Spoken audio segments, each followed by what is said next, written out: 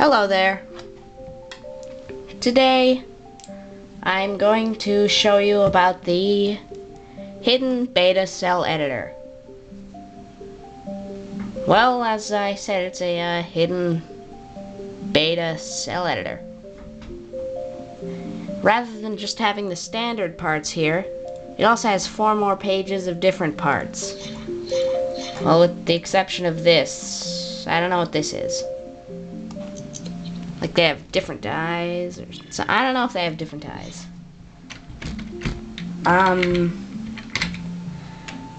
Well, to begin with, I'm going to add DNA.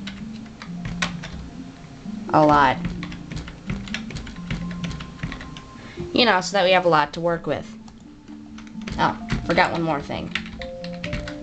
Freedom. Okay then. So, the hidden beta cell editor thing here allows you to use several different sets of parts. Now, even though it is awesome that there are different parts, well, except for like the spike and the flagella, I mean, they are slightly different than their counterparts that are used today. But for the most part, they're essentially the exact same thing. But anyway, I don't see the use of this other than just as a source of entertainment. Seeing as the cells that you make in this particular editor and in everything else don't actually appear in-game. It is awesome though. Like for instance, the regular filter mouth looks pretty weak, right? However, any of the other 3 beta filter mouths look really awesome. I mean, seriously. Look at those 3 different kinds of filter mouths. Not only that, actually, I think that kind of jaw was featured in the game itself. That too. Maybe it was that. Actually, I don't really see any difference between this one and this one. But anyway, the beta cell editor is... in essence, it's completely and totally useless.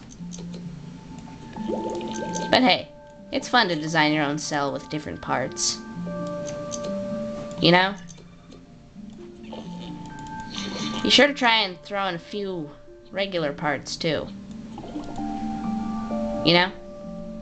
Just to make it look good. So, let's have that electric. That electric.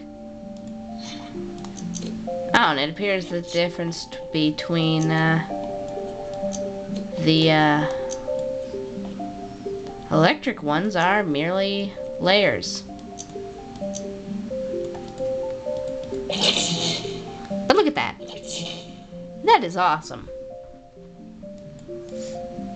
So, like I said, you can do whatever you want. Won't do much though. Ooh, that spike looks better than the original. Okay, so there are a few key differences between the spikes.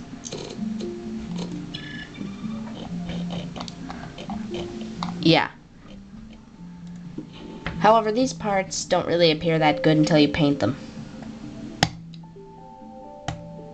So let's make a nice sky blue cell.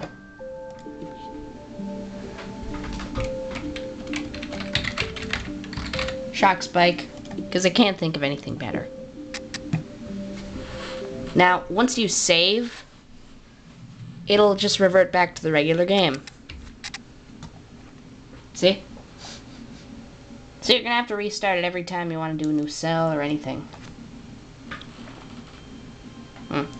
Also, I don't know if I mentioned this before or not,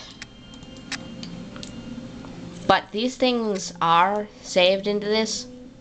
See, like Shock Spike, Ultina, and Serval. I made those 3 with the hidden cell editor. But they don't exactly function correctly in the game. or in any other editor other than Beta. Like, look at this. See the, like, animated tentacles, some body parts. It kind of glitched up. Not as glitched up as the plant editor, but not going to do one on that. So, in order to access this hidden plant editor, simply make a shortcut for Spore by right-clicking the app. Hold on. By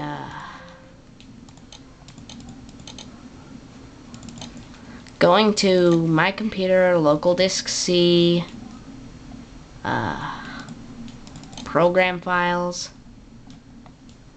Electronic Arts, Spore, Spore Bin, Spore App, right-click, Create Shortcut. After that, you can go to Properties, and then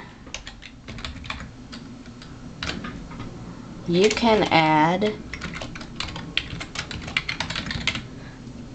this extension to it. Now you're gonna have to put this somewhere. There's also a plant editor. That is extremely glitched up, however. So, the cells themselves are pretty glitched. Well, yeah, pretty glitched. But for the most part, the hidden cell editor is a good way. Oh yeah, I forgot to mention. Your abilities don't show up here like they normally would. Like, see, with the slasher. Shows their abilities like poison, lightning, attack, and break. Doesn't do that for the hidden cells. Anyway, that's all in the hidden cell editor. Or the beta cell editor. Or something. I really wish that they had made that functional and included it in the actual game. It would make the cell stage so much more fun. Well, that's all then. Goodbye.